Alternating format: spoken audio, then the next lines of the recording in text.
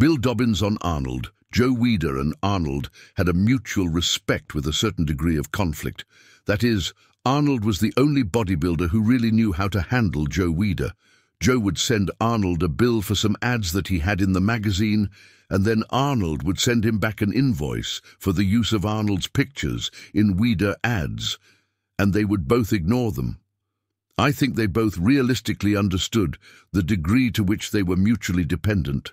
Brainum on Arnold. Arnold was an introverted guy, but somehow he picked up the idea of projecting the way he wanted to be. He turned himself into this super extrovert, where he was able to joke and come off with a big personality, make fun of himself. People loved this guy because they saw this giant muscle guy who had a sense of humor and was self-deprecating. The strange thing was, he became what he was trying to be. He became that extroverted, super-confident person. But he wasn't for like those first 4-5 years. It was an act, but nobody caught on.